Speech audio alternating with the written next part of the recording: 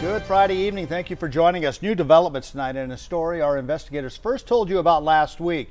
Law enforcement officials are now asking for help tracking down a thief that's been ripping off businesses all over Tucson. News 4 Tucson investigator Nick Vincent broke the story, and he joins us now with an update. First, it was bars and restaurants in North Tucson.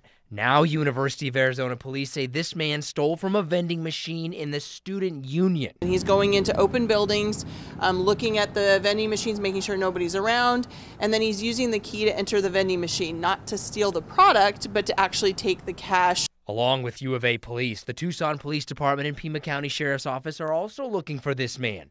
Nearly 20 incidents are being investigated. Watch closely, and you can see how he does it, using a key to get into the vending machine and then driving off in a white SUV. Michael Kelly with Famous Sam says the man got away with nearly $400. It was like, wow. I mean, you don't expect somebody to break into a change machine in midday. Police officials say the man is in his mid to late 20s and around 5'11" and 170 pounds.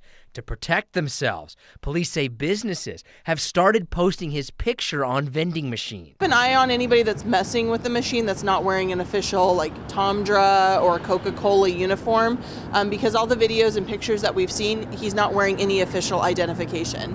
Now, police are asking anyone with information to contact them immediately. And if you have a story you'd like us to investigate, email us at investigators@kvoa.com or call 520-955-4444. For News 4 Tucson, I'm Nick Vincent.